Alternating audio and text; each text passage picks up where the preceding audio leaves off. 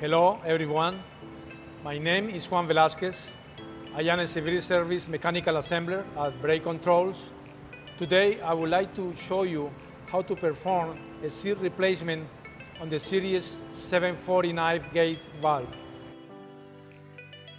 Relieve line pressure before attempting to remove the valve from the line to avoid personnel injury and/or equipment damage. If the valve has a pneumatic actuator, solenoid valve, limit switches, or other accessories, disconnect electrical and pneumatic supply. Relieve the line pressure and close the valve. Flushing the line may be necessary. Remove the valve from the line by loosening the flange mounting bolts, studs, and nuts. Clamp the valve in the vertical position to a fixture.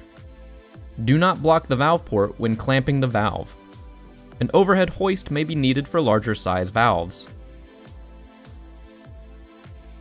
Disconnect the stem from the gate by removing the clevis, bolts, and nuts.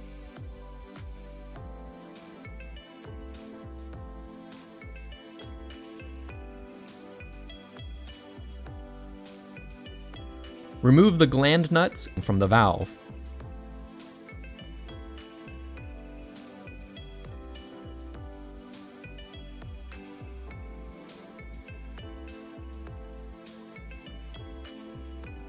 Remove the actuator and superstructure from the valve. An overhead hoist may be needed for larger size valves. Remove the gland from the valve. For larger valves, secure the gate with a lifting device to ensure the valve is safely contained before removing the packing.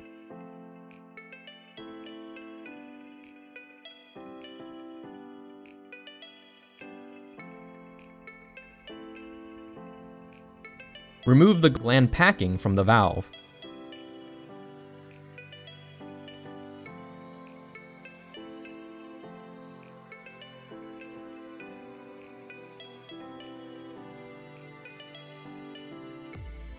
Remove the gate carefully from the valve body.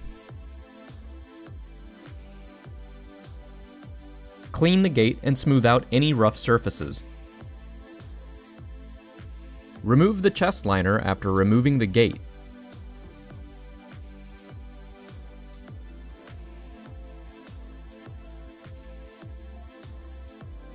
Straighten the trailing side of the seat to prevent any damage to the valve body and to make removal of the seal and seat easier.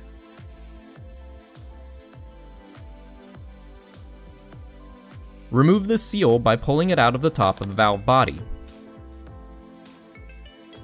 Clean and inspect the body for any damage, particularly sharp edges that may cut the seal. Smooth out if necessary.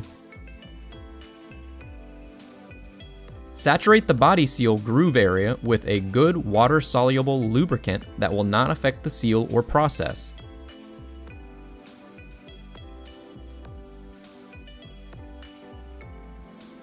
Inspect the new seal and saturate both ends of the seal.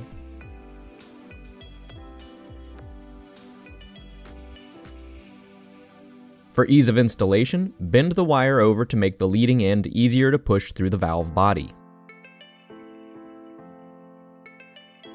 Insert one end of the seal from the top side.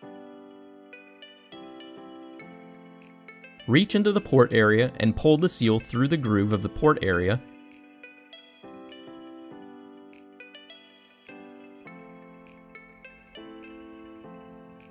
and pull the seal from the top of the body. Ensure the seal is not overstretched.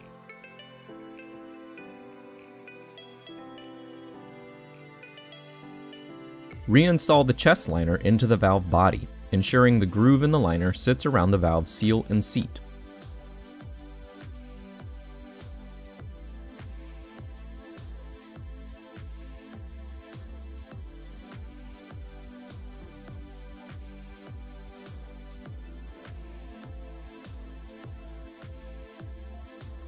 Install the gate and mount the actuator or hand wheel.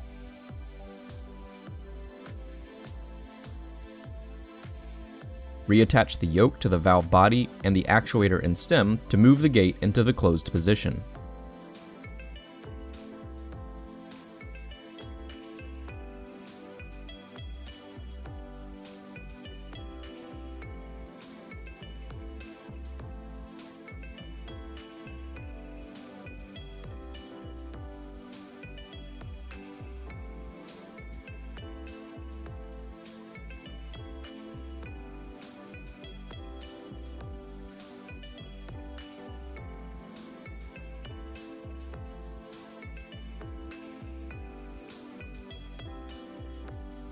Operate the gate to seat the seal into the bottom groove and cycle several times.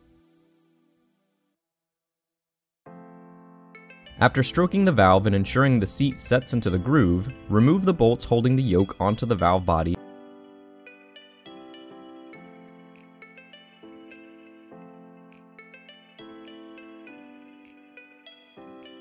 Disconnect the clevis from the gate.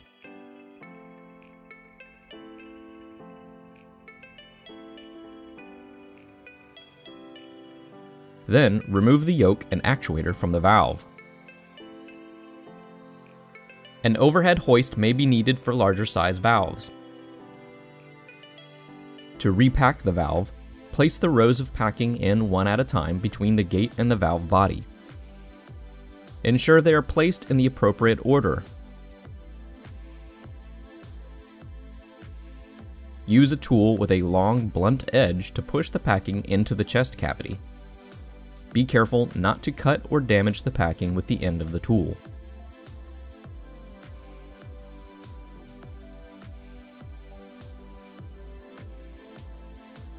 With the seal forced fully into the seal groove, cut each end of the seal off to the required extended length.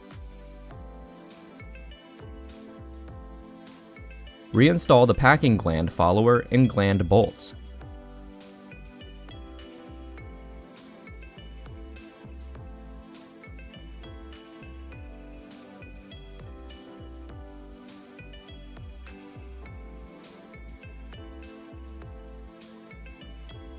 Tighten the gland bolts to compress the packing around the gate.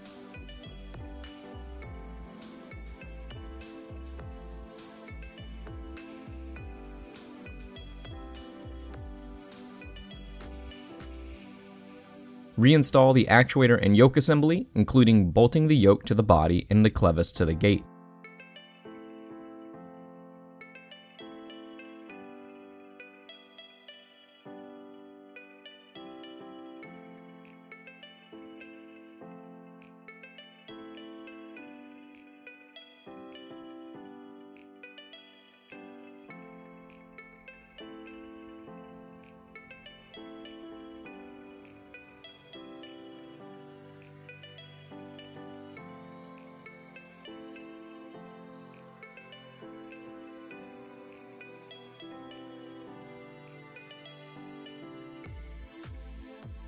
Wrap the wire from the end of the seat and seal around the gland bolts for additional support to hold the seat and seal into place.